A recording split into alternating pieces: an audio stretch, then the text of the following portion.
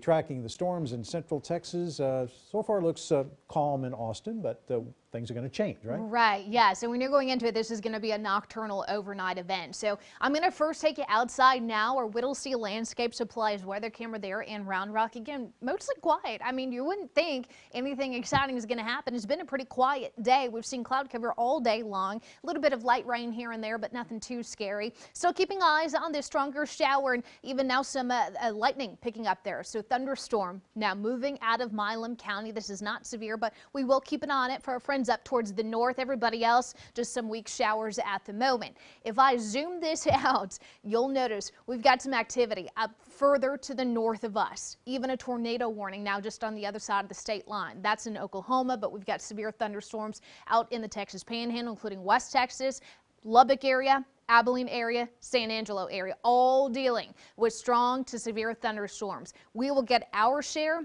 overnight. So this looks to be 2 a.m. to 7 a.m. that we've got the highest risk of severe thunderstorms. Now, the Storm Prediction Center still has us under an enhanced risk, which is a 3 out of 5, but it includes every single one of our counties here in central Texas. So this is going to be a big deal. I do think at this point it's just likely that we're going to be looking at severe thunderstorms. When it comes to the threat, large hail, certainly possible.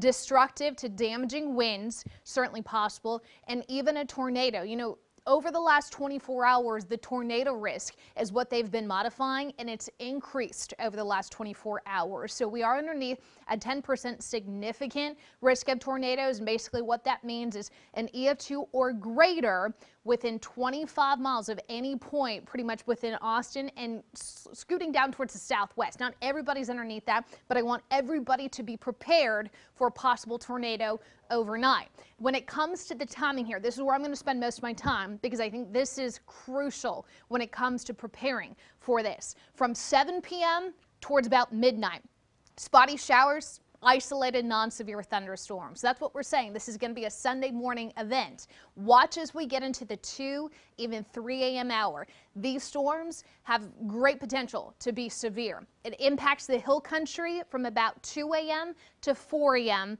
and we're looking at increasing storm coverage and intensity through the early morning hours. This continues to impact us at 5 a.m. 6 a.m.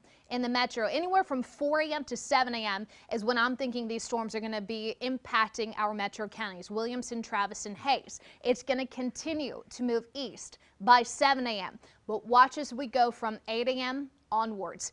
Everything is gone. So again, 2 a.m. to 7 a.m. What does that mean when it comes to being prepared for this? I think, yes, it's possible we see some flooding issues, but that's not my top concern. My concern is the fact that this is going to hit overnight when a lot of us are sleeping and we're not paying attention. That's why we're making such a big deal about that KXAN weather app, because that's what's going to wake you up. That's what's going to alert you if a tornado warning gets put into effect for your community. You have to keep the app on and make sure you download it. Alerts on, your location is set, and make sure you do not have do not disturb on, because that was a problem we learned coming out of the Nashville tornado event about a month ago, is people who go to sleep and put the do not disturb on, they didn't get any of those alerts. So please make sure you're staying prepared. Again, rainfall is beneficial for us, 1 to 2 inches, but this all happens within the next 12 to 14 hours. Tomorrow afternoon for your Easter holiday, 86 degrees in the afternoon, and the only thing you're going to be worried about is your eggs blown away. We've got west-southwest winds 15 to 25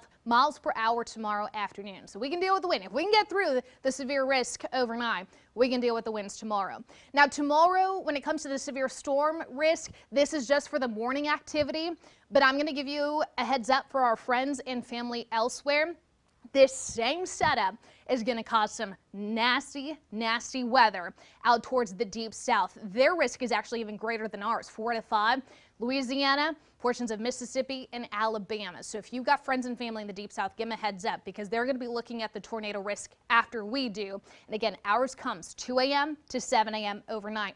86 degrees for tomorrow afternoon. This cold front that blows in Sunday night is going to pack a punch because look at these temperatures we start next week. It's nice that we've got the sunshine to look forward to, but it's going to be much cooler than what we should be looking at for April. Low to upper 60s Monday, Tuesday, Wednesday, and then by the time the temperatures actually get back up to normal and warm enough to be outside, the rain chances return Friday and Saturday. But of course, all our focus is on those strong to severe storms likely overnight tonight into the early morning hours on Sunday.